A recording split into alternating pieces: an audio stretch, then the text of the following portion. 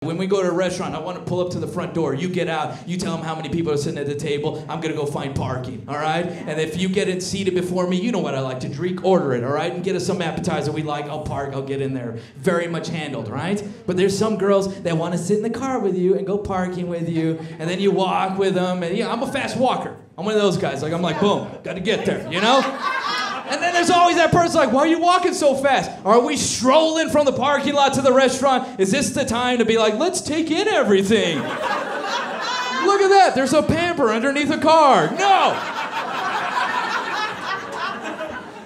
Get into the restaurant. You put the phones down. You look at the menu. You figure out really quick what you want to eat. If you want to share something, you do that, and you debate it really quick. Then the waitress comes, and you're like, all right, we want this, this, that. Boom, handle it. And then you pick up the phone, and you ignore each other.